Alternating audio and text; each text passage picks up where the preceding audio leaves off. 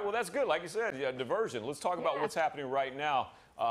Today's going to be beautiful. Yesterday was not, right? We had that stationary front that finally left us, so no precipitation in the forecast today. High pressure is going to be over us. We do have a developing system, though. While the rain futurecast says it's dry right now, we do have a developing system. And I told you that, April, you can see snow. Remember I said that? And there's the snow, it says here. And this could be a nor'easter or a coastal low, whatever you want to call it. So after 6:15, I'll explain that. Story number 2, it's been nice. We've had a great stretch of weather, and I can show you by using the calendar that is the truth.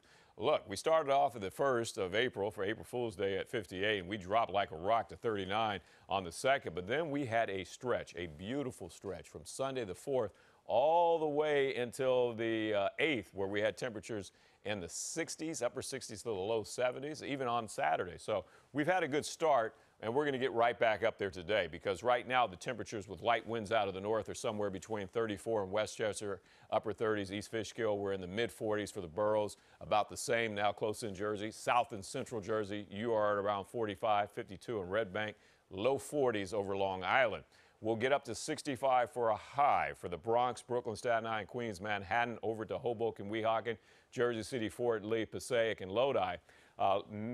64 at Long Island. So today, perfect day to get outside with the kids after they do their schooling, or if you're coming home at 4 or 5 o'clock, it's going to be nice.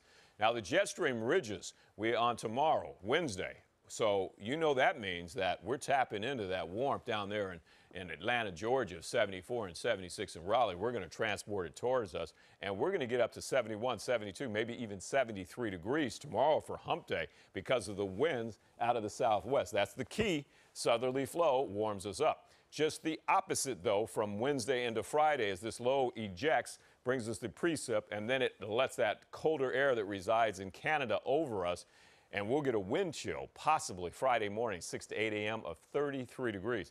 That's a rude awakening when you're talking about a high of 71 on Wednesday. So 65 today, 71 tomorrow. You see the winds out of the southwest. That's the key. And then that northeast wind on Thursday says maybe a nor'easter is possible for us. And by Friday, temperatures drop. Wind chills. But by Saturday and Sunday, Marissa, we're going to rebound again. And that's what happens in March and April on these transitional months. It's all about the winds.